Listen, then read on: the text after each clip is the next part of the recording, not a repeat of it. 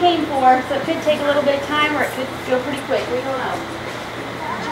We'll just see. Do you see the plug-in down there? There it is, right here. And actually, Jason lit this for me, but he left two branches for me to show you so that you get an idea of how to do it. And I didn't even have to teach him. I got here 3 years ago and he already knew how. So, but the trick of it is you want to start at the bottom of your tree and work up. So your plug-in is at the bottom. Unless for some reason you have a plug-in at the top of your kitchen or your dining room or something odd that I don't have. But anyway, you start at the bottom. They say about 100 lights per foot. This is a 7-foot tree. We have about 700 lights in here, maybe 800. I like a little bit more. But the trick of it is if you don't buy a pre-lit tree and you want those lights to go in depth and you see that instead of how we used to go around the tree, we don't do that anymore. You're going to learn how to do it the correct way. So start at the bottom. He left me 2 or 3 branches.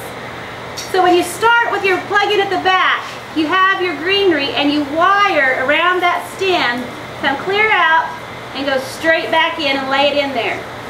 Go to your next branch, wire it out, out, and go straight back in.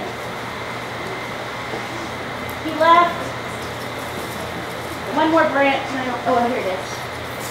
So you go to this next branch, you tuck your wires straight back in so they look like they're laying on that branch. You wire it, coming straight out, and you tuck it back in, going straight back. So you look like you have the depth of those lights going in and out. That's where you get that effect from. He left me 3 branches to show you, so see the tree's lit, isn't that great? Oh, here's another one. So we're going to go to the back, we're going to round it around,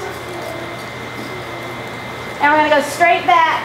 And then this plug-in is going to be for your next 100. I've been known to plug in all 700, 800 into one to the bottom. The box says no. I've never had any trouble. I've been doing it since I was 14. So don't guess my age, but almost 20 years. So anyway, and that's what I started with. Does anybody remember?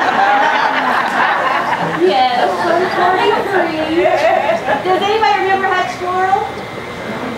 I was the lighter there when I was 14. Well, I was at Colonial when I was at 14.